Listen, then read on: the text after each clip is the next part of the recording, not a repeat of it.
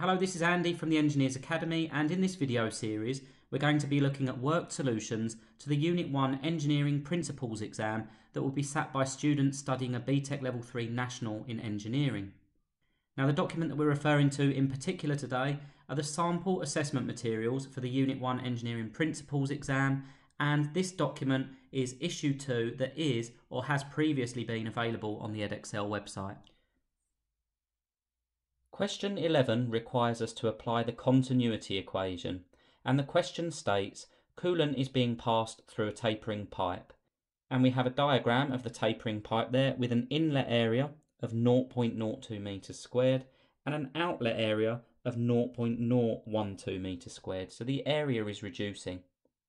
We're also given the initial velocity here, and the question asks us to calculate the output flow velocity of the coolant. So what we're trying to find is the velocity on the right hand side here. Now we only have one equation that we need to apply here, the continuity equation, and the continuity equation states that V1A1 equals V2A2.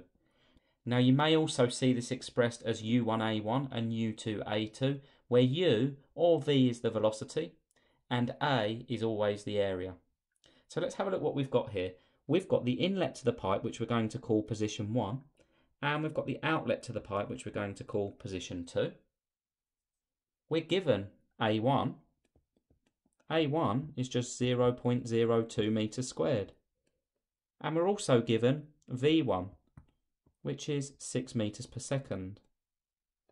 We're given A2, 0.012 meters squared, and we're asked to calculate V2, the output flow velocity of the coolant. So if we look at our equation there, what we need to do is rearrange that equation to make V2 the subject. So we want to get V2 on its own.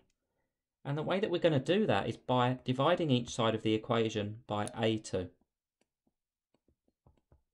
And what we'll be left with is V2 equals V1A1 over A2.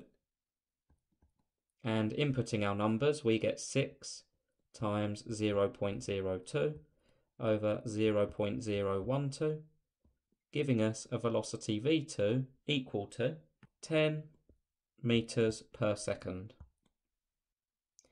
Now, if we refer back to our diagram there, we have the duct or the pipe tapering or becoming narrower, and as we would expect, as the pipe becomes narrower, the velocity speeds up because the volume flow rate needs to remain the same. So our answer of 10 meters per second there, we can assume is accurate.